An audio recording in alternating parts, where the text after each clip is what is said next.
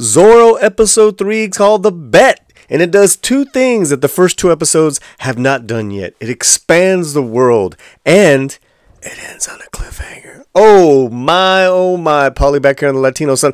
We have per episodic reviews here on the channel. Make sure you check them all out.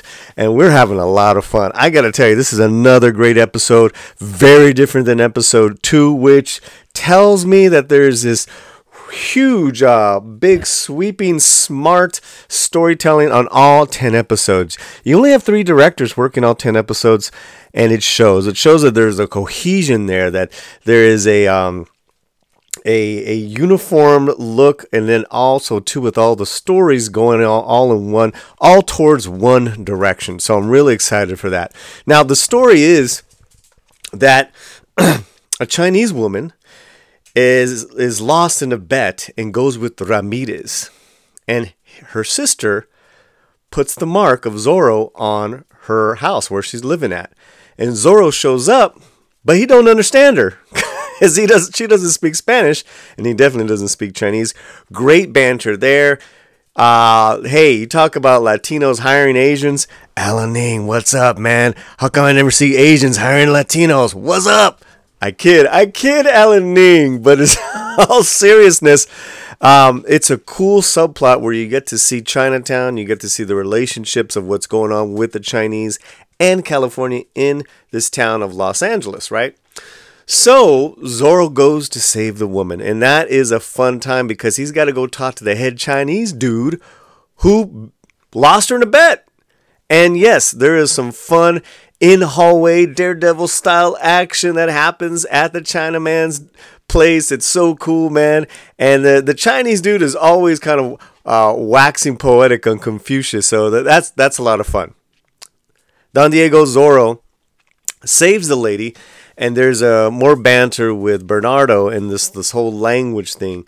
So he finds out that that Ramirez and that this whole thing of betting and possibly more slavery and maybe some sort of just very bad behavior has been happening in Los Angeles, and he's not happy with that. And he wonders about his legacy of his father because Ramirez was very close to his father. So that bothers him. He checks into with Lolita, who had been injured, and she's faring a lot better. Being the independent lady that she is, she tracks down a puma and, accidentally saves Don Diego de la Vega's life. And there's a quick little banter there. She's not really in it a lot. There's actually a real important subplot brewing with her mom, Lucia, and the Russian lady. So that is something to look out for because there's just a moment there at a big dinner where Lucia's trying to do something that gets the attention of the Russian lady. And we won't kind of tell you what it is because I do want you to check it out for yourself. I got to tell you, man, again, there's so many storylines going on that it's incredible to see fun writing, great characters, all working as one. You just don't see that with a lot of these television shows that are genre specific. So, the big thing here is Zorro, Don Diego de la Vega, is trying to find that balance. He does not have a problem now with delivering justice to bad people. And you see that. He does it with confidence. What he's having a hard time doing is playing the persona of Don Diego now. Accepting in his face in public the whipping of like the Chinese mine workers.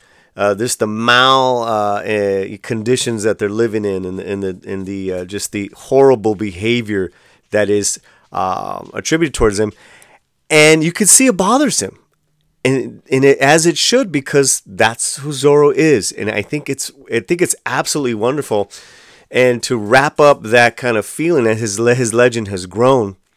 You know, the Chinese girl that initially wrote the Z down, she is just so excited to have met Zorro as like this legend is growing. She's like, oh my God, you're real. Of course, she says that in Chinese, but you're getting that the legend is growing, that it's not, Zorro is not just for, the Indians or the mestizos or the Mexicans. He's there for everyone. And that is That is awesome.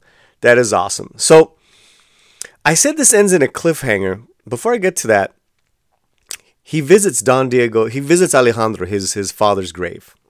Very touching moment.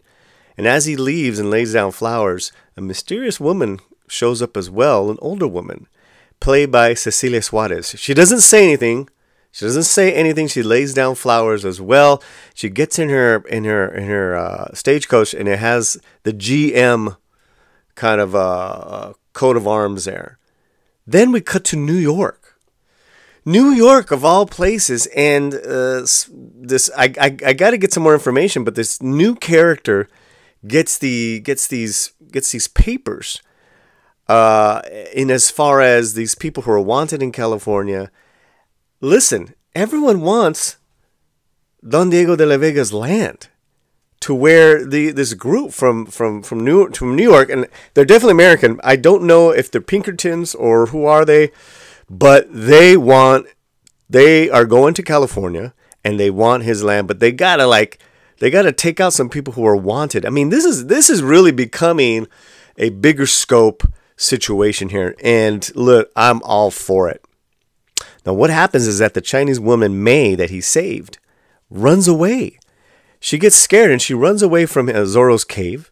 She steals Tornado but Tornado comes back. And she gets caught again at Ramirez's place.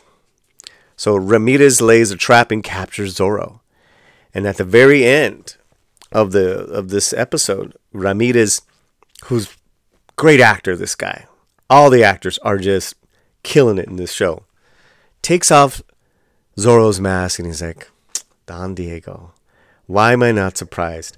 And he says, look, man, I was there. I was there when they pulled the trigger and killed your dad. I was there. I mean, he's such a villain. Oh, God, he's just... And right before he shoots him, Don Diego says, just give me this request. Tell me who killed my father. It's like, you'd like to know that, wouldn't you? It's like, no, I want you to go to hell, and you can go. He'll tell him when you meet him in hell. I was just like, what is going on? What did he do? What secret did the father take to the grave of them? I mean, there's just so much, right, that we still don't know. And I'm like, yes, that's how it should be. You don't want to spill it all. These people know how to tell stories. And it ends. And it's a cliffhanger. It's a complete cliffhanger. Episode 4 is called Revenge, so you know some's gonna wrap up there. Again, I like this episode in that they introduce brand new characters. Like I said, the world becomes bigger, but the whole thing of introducing more characters in the city of Los Angeles, in that pueblo, is just right on the money with great storytelling. Music is fantastic. I'm seeing a great soundtrack at the end of every episode. They have a new song playing. This is rock and roll, man. The vibe is getting just more and more bold, more and more confidence in the directing, in the look and feel, and listen, some of that fighting was like the best fighting of the show so far. Okay, that's my review, spoilers and all that good stuff.